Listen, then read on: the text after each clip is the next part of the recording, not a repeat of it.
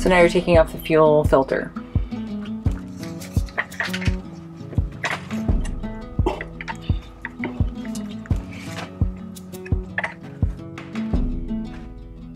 It's the coldest hand that run down this land. Alright, so these are those two washers. Another olive. Let's see if I can crack this rusty one. You're just pulling that little pump off by itself? Yeah, I was trying to pull the pump off and pull the, you can't, you can get no throw on this nut. It's so rusty.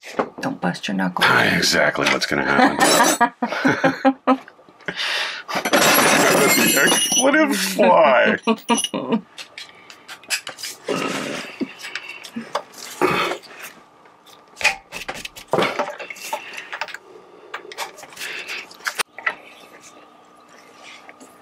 Nice. It is nice. Good catch. It is nice. Isn't that Borat says that? What?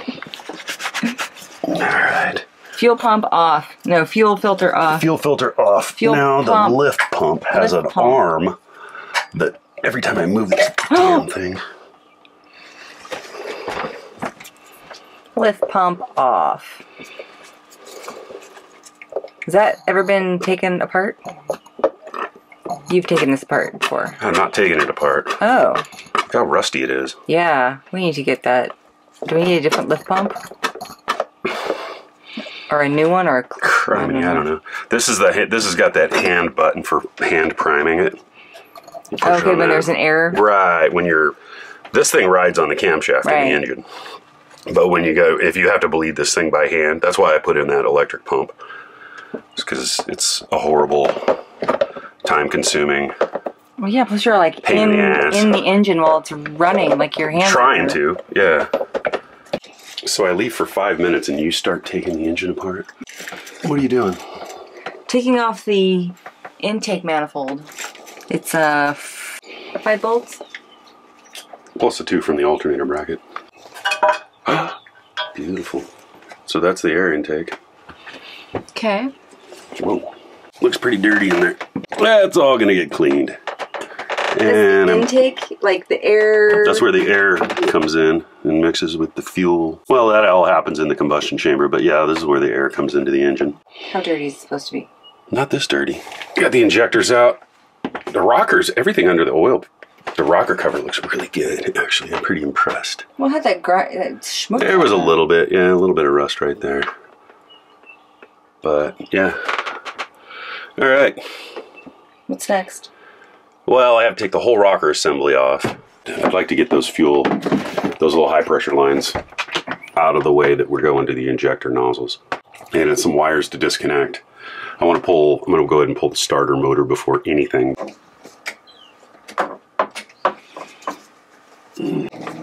I'm just pulling the throttle cable off. I figure it's easier just to get all this stuff out of the way.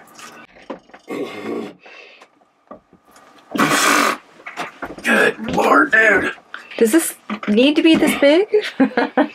This takes a lot it's a lot of torque. There's a lot of compression in this diesel engine. It looks like there's some nicking on the ring gear. On the teeth. I'm gonna have to get in and look at it with a flashlight. Oh, yeah, I see. Well, I'm just seeing just chunks, doesn't look like it's too bad a shape. There's a drain port over here, and I can't tell, but it seems like it's gonna be a coolant drain. On the side of the engine block? Yeah, anything. But there is no coolant in the engine. Well, when I ran the camera into the front of the water pump port, there's still water sitting in the low point down here. The camera went underwater.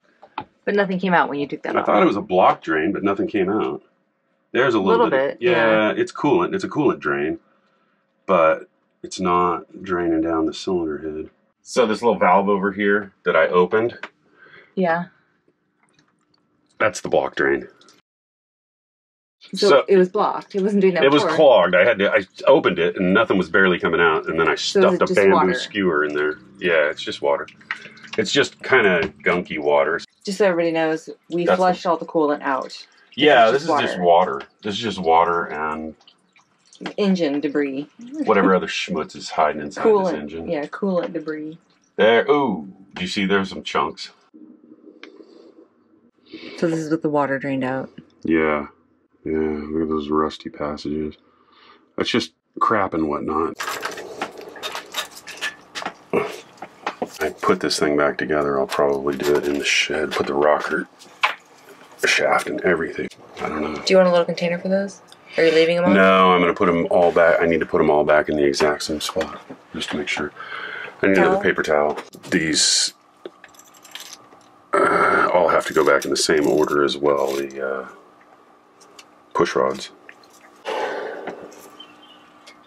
Yeah, what are you going to do with that? Set it inside that box after I wipe it down. Okay. There's still oil leaking out of them. This pipe is hollow. Yeah. And oil squirts through it and then also spills out each one of these little holes. So that's how the lubrication is just basically, I forget what they call it, splash lubrication or flinging, flailing lubrication. I'm sure that's it. That's basically how it works. And then those drain back down through the holes in the top of the block there to the push rod all the way back down to the sump to be re-pumped back up with the oil pump. I'm going to wipe down the top end and I think I'm going to call it for today. Okay. Yeah, maybe I'll get the head off tomorrow. I think I've got it. It's on fire. It's on fire? Oh, fuck. Hey, welcome back. It's been a long week. I haven't done much on the boat. Went back through, dug around, and found some more junk inside the shed. It's time we're going to have to start cleaning some of this stuff up and figure out what all is savable and what needs to be replaced. I was watching somebody else's Perkins video and realized that a bunch of the bolts and everything that I'd removed from the header tank and the exhaust manifold, water fittings, things like that, are poof, disappeared. So we gotta take inventory, take stock of what we got, and then figure out what we need to do to put this thing back together. I got some simple green. We're gonna scrub everything down, see what we can save, see what looks good and is only smoke damaged, but we'll figure it out. Right. Supply up. The worst part of not having the shed, or having the shed burned down, is not having the shed to clean up the stuff that was burned at the shed. It sucks. Yeah, I don't know how good a shape it is, but this is the crossover pipe between the header tank and the exhaust manifold. This thing was still masked off from getting painted after I had it hot tanked. And so the masking tape has just melted itself to the friggin' these flare fittings. I'm probably gonna have to unpipe everything and change the sealant because it had Teflon tape on it. It's probably shot. This, oh shoot. Look at this. What is it? What is that? This is the solder that holds these pipes to the tank. See these mold, these are cast bronze, and these are copper pipe. And the solder has actually dripped down and melted out of this and melted right here. So these joints probably aren't going to pass a pressure test. This thing was sitting just like this in the shed, so the heat on the surface caused this stuff to melt and run down this way, it looks like. So the simple green actually isn't doing too bad. Yeah. Just need to do some scraping on it. The masking tape that was down below when the shed got flooded with fire water. Oh, look, it looks brand new. Yeah, look at that. That's the way it came back from the hot tank. Listen. What's in there? No idea. Is that a rock? Just fell out. It's right here. The very edge here. Maybe it is.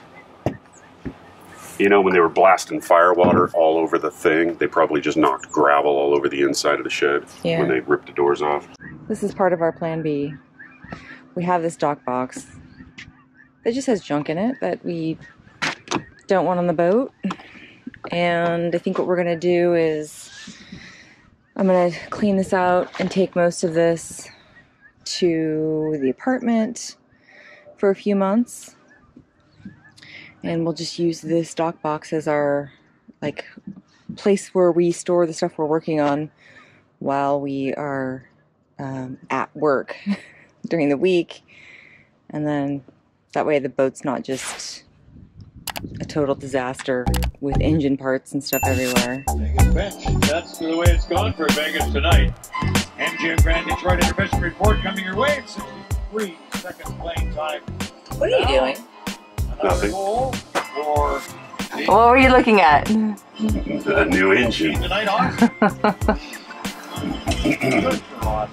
I'm weighing our options because everything melted in the shed. It's about 17 3/4. So I think a Beta 43 will fit.